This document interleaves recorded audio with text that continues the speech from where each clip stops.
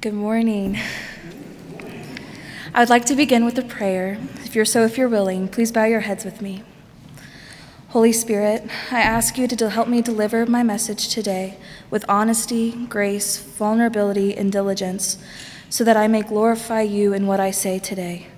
Please speak through me the good news as I present to your children the story of how my faith came to be, and please help me express that this is not a story all about me, but about you and your benevolence, light, and divine beauty. Amen. One thing I don't have written down is that I didn't know I was going to be this emotional this morning. So I'm hoping that I can get through this without too many tears. I was raised in the 7th row pew on the far right side of the sanctuary.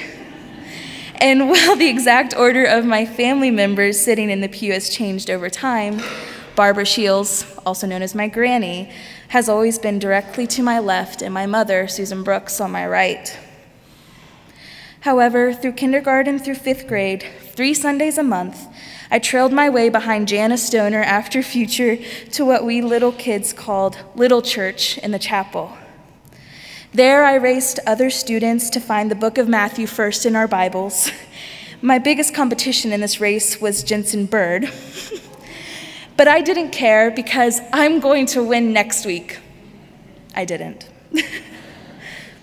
More than Bible book races happened in Little Church, though. Friendships were formed, lessons were taught, and bonds were planted. There I met my 2 best friends, Owen Jennings and Van Carlton. There I heard countless Bible stories and really began to learn about Christ. And there I grew tightly knit bonds with Jana, Granny, and so many other parental role holders in my life. However, I do not want to discredit my biological parents. They are the ones to pray with me my nightly, now I lay me down to sleep, and daily, God is great, God is good, and we thank him for our food. But much more than that, through the ups and downs of our family, they have represented the unconditional love of God as mine and my brother's parents. The bountiful love that they have for us is so great that I can only imagine the love of God has for each of us. They were my first signs of Christ. I'm not going to dive into the nitty-gritty, but I have had to fight quite a few battles in my 18 years of life. In those first few moments of despair, I stuck to what I was taught, and I believed it. God is with me, God loves me, God understands, and God will get me through this. These affirmations to myself were helpful. They truly did give me strength when things felt so heavy. But as a fallen being, I found myself reaffirming God's truth less and less.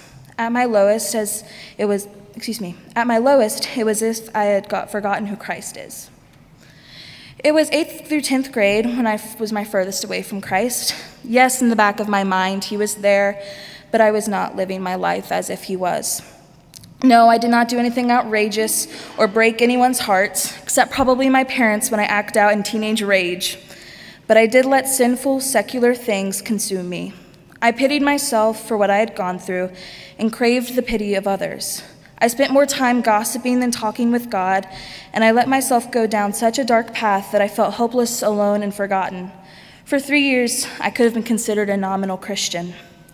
It was not until my junior year of high school that I recommitted my life to Christ and realized that he was there for me in my darkest moments. And if I had just let him into my heart, I would have found peace from my life. But let me clarify that this is not something that just happened overnight for me. I did not just open my Bible on a whim and recommit.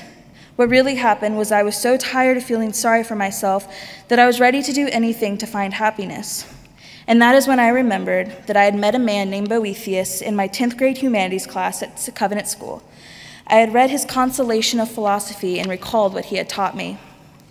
Happiness is not found in fame, power, riches, honor, or pleasure. Rather, happiness can only be found in pure goodness.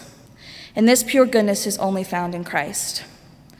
After this recollection, I decided to dedicate myself to the Lord again, but this time we would have a real and raw relationship. But please note that feeling sadness is still valid and real no matter who you are, and depression, it does not just disappear. Instead, by surrendering myself to God, I was presented with the skills to beat these obstacles through Christ, and that is what I did and still do. Using the strength given to me by God, I was able to swallow my pride and ask for help. It was my first time since elementary school that I had the strength to do so. By submitting myself to the Lord, I was able to let go of my many sinful habits, including my pride and jealousy.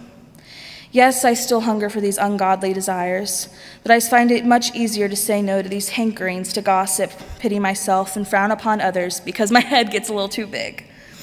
And because I surrendered myself to the Lord, I am able to stand here in front of you, my brothers and sisters in Christ, and share my story truthfully and passionately. In less than 4 months, I will be starting my next chapter of my life by moving to Buchanan, West Virginia, for schooling at West Virginia Wesleyan College. In doing so, I will be saying many goodbyes and farewells, and giving endless hugs and high fives as I depart. And once I get to school, I will have to relearn how to share a bathroom, teach myself how to use their washing machines, and expand my food palette because I have decided that I can't be picky forever. I will be attending a new church, making new friends, learning new lessons, and growing new bonds. But most importantly, I will continue living my life for Christ and sharing my voice in their choir and chapel services. I am so excited to continue my school career in such a beautiful Christian college with classmates that share similar desires as me. And while I mourn the chapter that I am leaving and coming to an end to, I rejoice and am glad for the next chapter to begin. I am ready for whatever may come my way at Wesleyan because the Holy Spirit is right there with me, and he guided me there for a reason. I can only pray that I am able to show the light of Christ as well as Jana, Granny, Mom, and so many of you. I feel as if I could keep talking, but I think my message is clear enough. But to put it in shorter terms, John 16:4 explains the true reason of why I'm a Christian. For Christ is the way, the truth, and the light, and I will be able to be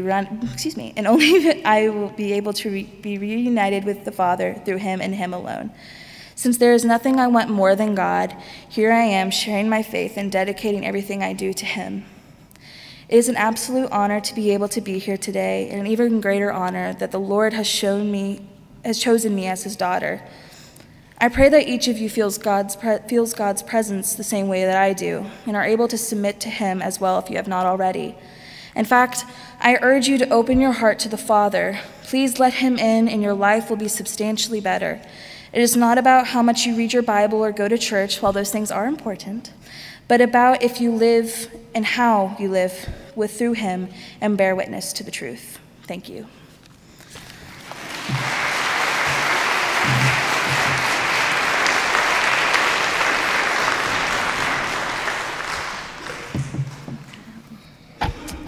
Hi everyone, my name is Alexandra Biddle and I'm a senior at Huntington High School.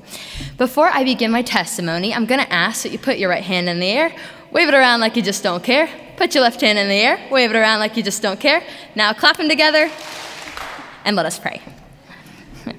Dear Lord, thank you for bringing each and every one of us here into your house this Sunday morning. You have given us a community of believers with which we get to worship. We are blessed with this family that pushes us through love to grow closer to you. We are seeds you are planting, and these people are the soil you have grounded us in. As Laura and I make the transition from this chapter of our lives to the next, I ask for your guidance and strength in trusting your plan, but moving forward with the support and foundation with which this congregation has provided us. It's in your name that we pray, amen. So I've lived in the same house since I was about 3 years old. And one of the first things that I remember about this house now is how ugly my mom thought our green carpet was. I'm talking like the 1960s hard, like really dark, ugly green carpet. You would have wanted to rip it up too, believe me. But I love that green carpet because when I was around 9 years old, I sat on my living room floor with my little mini prayer book my Nana gave me, and I cried to my friend named Jesus because I wanted him to save me from the bad things that I did. I was selfish and mean to my friends sometimes, but I knew that if I prayed the words in that book, everything would be okay. One day, I would get to live with the best father in the best place called heaven.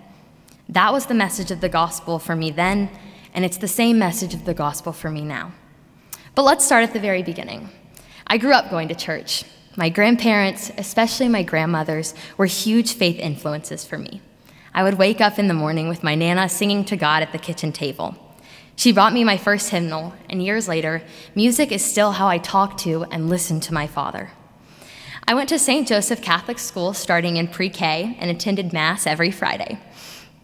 Going to St. Joe gave me a great foundational understanding of theology and the Trinity. This paired with the stories of Noah's Ark, Queen Esther, and Samson and Delilah, you can best believe I knew of my man God. But I didn't just want to accept him into my heart because my friends around me were doing so. I knew that salvation and baptism came from a personal relationship with Christ and a deep understanding of what it meant to be a Christian. Even after I had had this conversation with God on that ugly green carpet, it took me about 2 weeks to tell my mom and my grandmother about my decision because I wanted to be sure I understood the magnitude and the weight of the cross I was taking up to carry for the rest of my life. After that, the process of baptism began. And when I waded into those waters at the age of 11, even though the water was burning hot, I literally got burned, I felt a joy and relief in knowing that someone would be watching over me for the rest of my life. I chose for the hymn that day, Heavenly Sunlight. The first verse is the perfect testament to what I felt. Walking in sunlight all of my journey, over the mountains through the deep vale. Jesus has said, I'll never forsake thee, promise divine that never can fail. I continued to pursue a personal relationship with God, even as we didn't really go to church much that year. But my faith journey was about to travel somewhere I had never imagined. In December of 2016, I sat in an airport beside my mom. With the ticket in my hand shaking from nervousness, you could barely make out the final destination, Nicaragua. I felt like such a baby Christian. How in the world could God use me to make a difference in the lives of kids on a different continent? How could he speak to them through me when I didn't even speak the same language as them? And I'll tell you how. Soccer and crafts. While at the orphanage in Nicaragua, I discovered that introducing others to Christ can happen through so many different mediums. It's truly the moments of kindness and compassion in a soccer game or decorating notebook pages that show others what it means to live a life for God.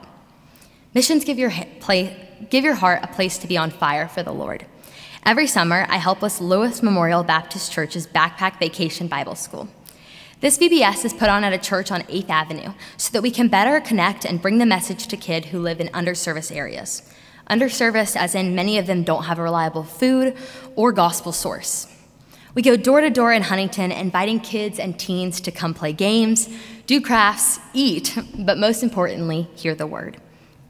So many of them are desperately looking for a guide or a parental figure to cling to. And through our love and engagement with them, some of them have found that in Jesus Christ.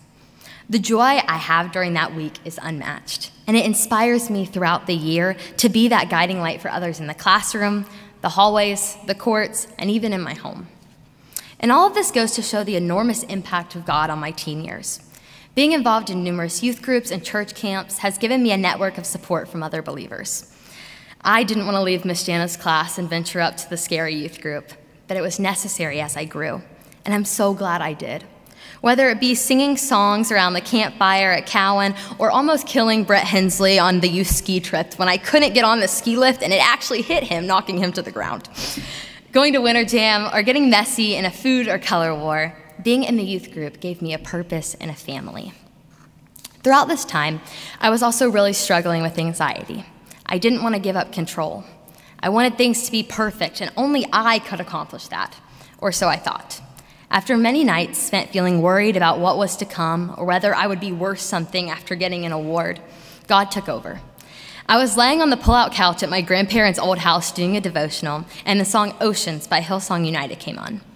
The lyrics, "You call me out upon the waters, the great unknown where feet may fail. And there I find you in the mystery, in oceans deep, my faith will stand." It was at this moment that I really started to face my anxiety and perfectionist tendencies. I wanted what God wanted, and it wasn't easy from there, but it was a start.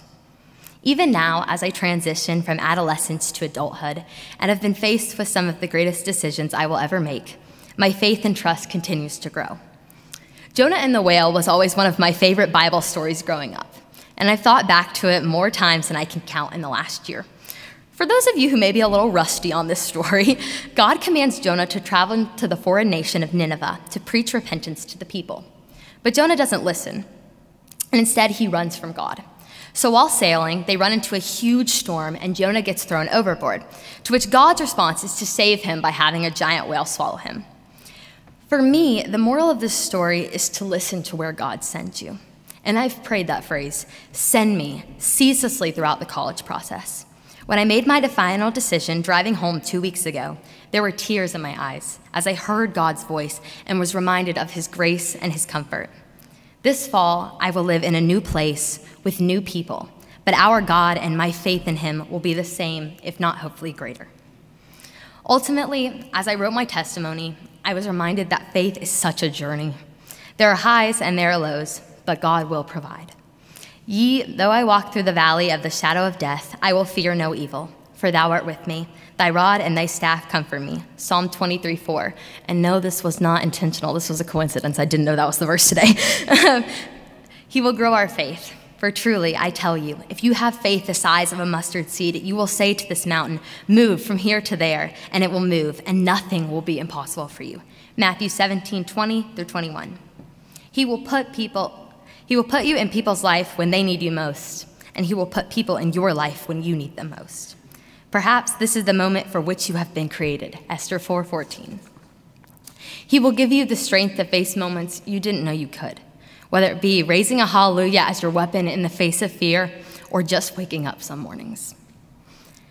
Trying to share my whole faith journey in 15 minutes is no easy feat, but if today has revealed anything, it is that my life with him is infinitely abundant. I can't wait to rewrite this in a year, or 5, or 10, or 17, and see the many more amazing ways in which he has used me to further his kingdom and the lives of those around me. Thank you, and praise God.